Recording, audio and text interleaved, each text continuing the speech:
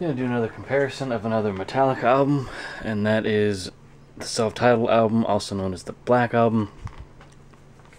The record is a 1991 Vertigo Swirl. I think it's, yeah, 2 LPs. This was the standard for the album at that time, 2 LPs. This came all the way from Germany.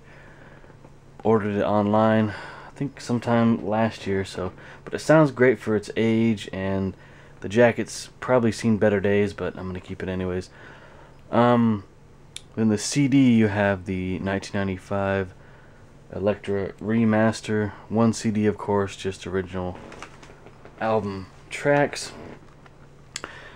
And this is the version that I've had for many years now, and unfortunately I lost the CD. I put it in with another CD, and I've actually searched for it and have not been able to locate it. So I'll probably track down an original 1991 US CD pressing, probably to replace it, or get the super deluxe box set of the Black Album when it comes out. There's still no release date set as of me making this video. So yeah, I mean, landmark album here. You know, you have all the hit tracks: Inner Sandman, Sad But True, The Unforgiven, Wherever I May Roam, Don't Tread on Me, Through the Never, Nothing Else Matters, Wolf of Man, The God That Failed, My Friend of Misery, and The Struggle Within. A lot of these songs have seen airplay on the radio. I think probably every single song off this album at one time has seen radio play, especially Inner Sandman, Sad But True, Nothing Else Matters, and The Unforgiven.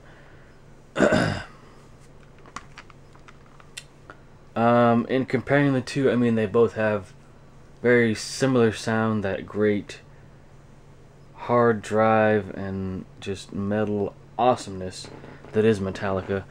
That was not lost on this 1995 CD remaster. It does sound pretty good. I'd say it does have a digital that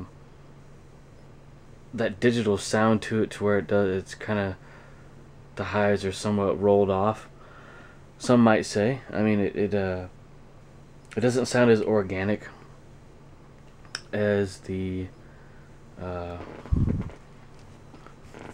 record. The record has everything that this CD does not. I have not heard the original 1991 CD pressing of this. I'm pretty sure that friend of mine that introduced me to the band, oh, that's interesting.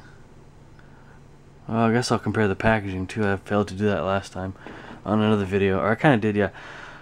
But yeah, really cool here. Track listing. You have the huge snake here. But on the CD version, you get the Metallica logo in between the snake here. It's still present here. It's kind of hard to see on these releases. The camera doesn't pick it up very well.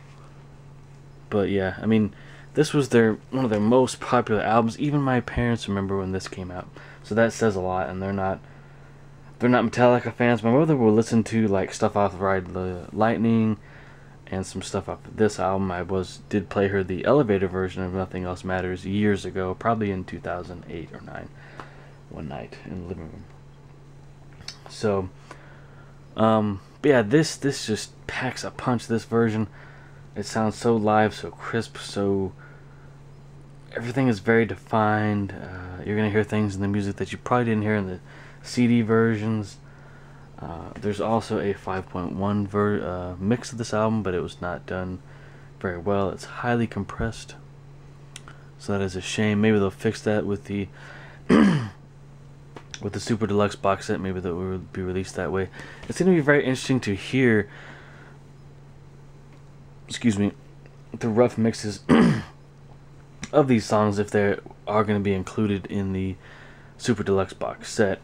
But yeah, in hearing this version now, and hearing like Sad But True on the, I think it's the Nothing Else Matters single, no, the Sad But True single, that does have some analog qualities on that CD of that song, and all the tracks on that CD sound great, including the Sad But True. You can tell it was taken from an analog master and converted to digital.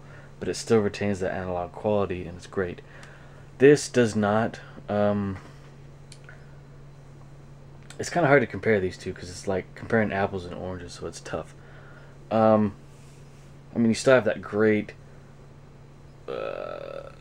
studio feel, like the band is, you know, kind of in the room with you, a little bit.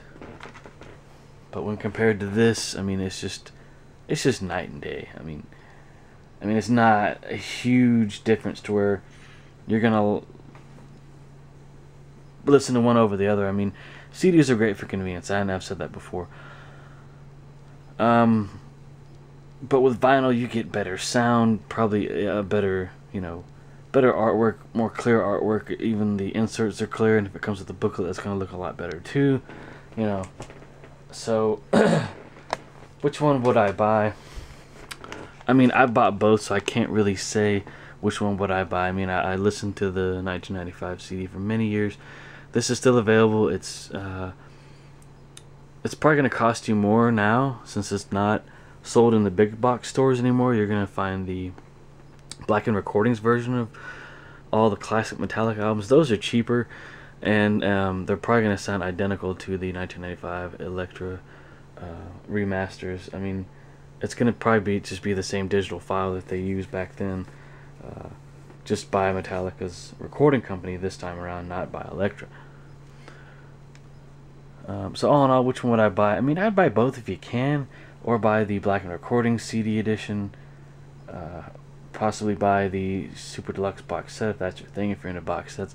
I'm not big into huge box sets anymore. However, this is a great album. It was a great tour for the band from like 91 to 93. They put on some amazing shows, one in Moscow, San Diego in 92, and I think there was there's another show, I forget what it was, but yeah. So there you go, guys. There's my comparison. Hopefully I did a good job this time. I'm not all that great at comparisons, and hopefully they release a cassette of this album, a remastered cassette. I'll buy that too. So there you go. That's my comparison. Thank you very much for watching.